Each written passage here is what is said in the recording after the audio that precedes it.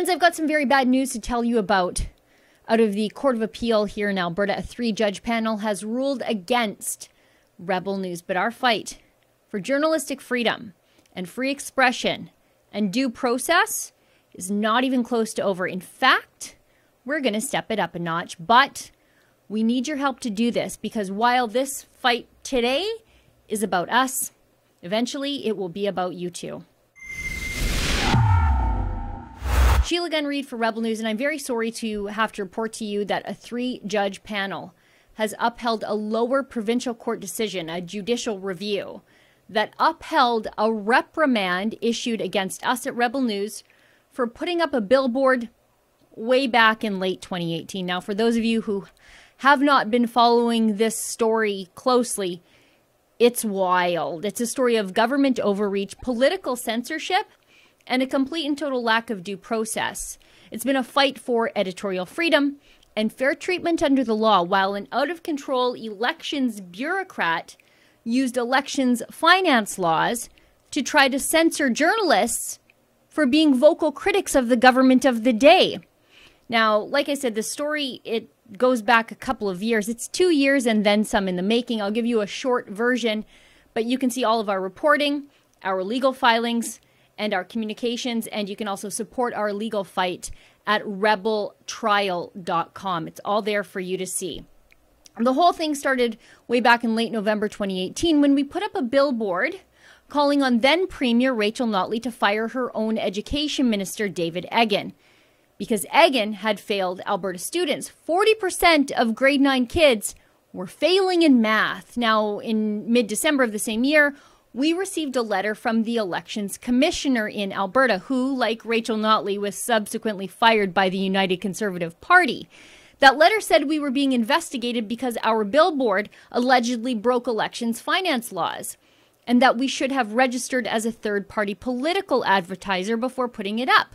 We were not in an election, and we are not advertisers. We are journalists expressing our opinions the same way you might see on any given day on the editorial pages of a failing newspaper. We just express our editorial opinions in a more interesting and compelling way. So we lawyered up and sent a letter back.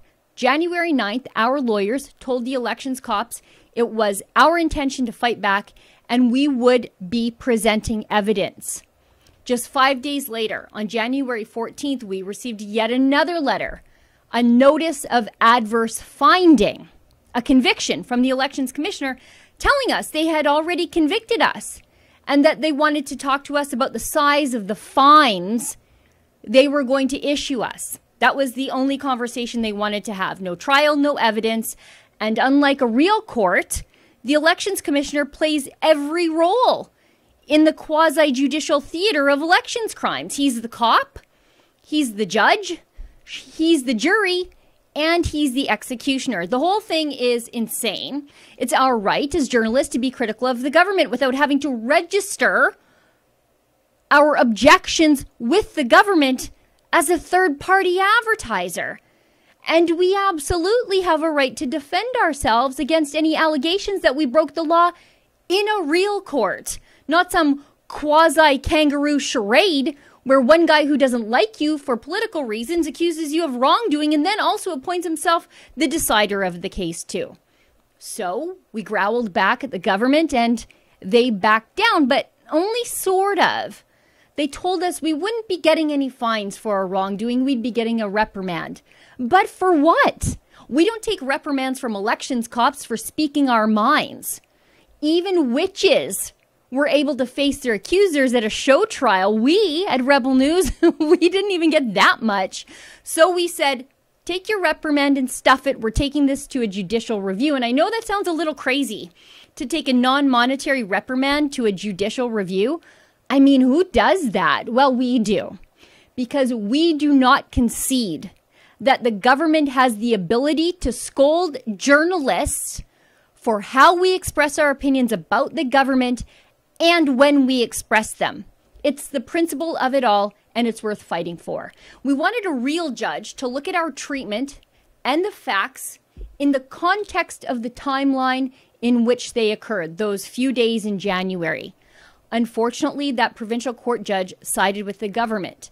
So we appealed that review, and the decision in that came down last Friday morning, and it wasn't good. Let's read directly from the decision. The 3 judges wrote, "We agree that some aspects of the notice could and probably should have been phrased differently, that it would have been preferable not to have entitled the notice as Notice of Adverse Findings and Proposed Penalty, or to have raised the nature of the administrative penalty being considered until a final determination had been made regarding the contravention of the act. However, we are satisfied that the notice was sent in the course of the investigative phase of the Commissioner's inquiry, that the closed mind test was the applicable test, and that the test was correctly applied by the judicial review judge." So that's the bad news. They've sided with the lower court. But here's the optimistic news. We're seeking leave to appeal all the way to the Supreme Court, the highest court in the land. As in, we are asking the Supreme Court of Canada to hear our appeal, but it is up to their discretion as to whether or not they will hear our case. But that paragraph from the decision that I read to you, that's the Court of Appeal signaling to the elections cops, Elections Alberta, that they were not on their best behavior, doing their best work. And those judges wrote it directly into their decision, and that means something. Now, the reason I say this isn't just about us and that it's about all of you. It's clear we can put up a fight here at Rebel News and a fuss when the government tells us to shut up, and we definitely won't shut up. But what if they do this to you? What if you take out a billboard critical of Jason Kenney's lockdown on your business? What if you want to show the world on a billboard how the state arrested and ultimately incarcerated your pastor for weeks? Should you have to register your opinions about the government, with the elections cops? And should you face a reprimand or steep fines if you don't? Or is this still a free country where free citizens can have their political opinions as they see fit? Are we able to give our politicians hell when they deserve it, or even when they don't? Should the elections cops be pseudo-censorship police? And should they allow you the chance to answer to the crimes they accuse you of? This is Canada, not China. We have due process, and we have free speech, and we have the presumption of innocence. And I think the elections bureaucrats have to be put in their place now, before the next election, before the third-party advertiser rules are used to silence any other citizen or journalist who is not advocating for a party, but is instead criticizing a party, which is what we did. Now, friends, as you know, our lawyers are great. They're the best in the business. They fought so hard and so smart, and they will fight again. But they are up against the full force of the government, a government that threw everything they had at us. They spared no cost. And why would they bother to watch their pennies anyway? They have all of your money to go around fighting citizens and censoring journalists. We rely on people like you who care about free speech, freedom, and due process. Can you help us one more time to take this fight as far as we must? Because I think we absolutely have to.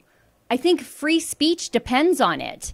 If you can, please donate at rebeltrial.com to offset our legal fees. You can see all of the hard work our lawyers have done to make the case this far. You can see how the elections cops decided we were guilty before we even had a chance to participate in the investigation. You can see the only thing that they ever wanted to discuss with us was how much they wanted to fine us in the end.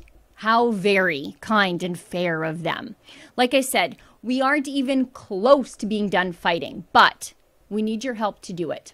If you can, please visit rebeltrial.com and make a donation today. Thank you very much. Free speech is so important for all of us. For Rebel News, I'm Sheila Gunn Reid. Well, there you have it. The Alberta Court of Appeal has sided with a judicial review that upheld a reprimand against Rebel News for not registering our opinions in opposition to the government with the government before we express them. We're never doing that. We're taking this fight all the way to the Supreme Court. If you'd like to pitch in to help cover our legal costs and see all of our legal filings and our communications, please visit rebeltrial.com. Free speech itself and due process depends on it.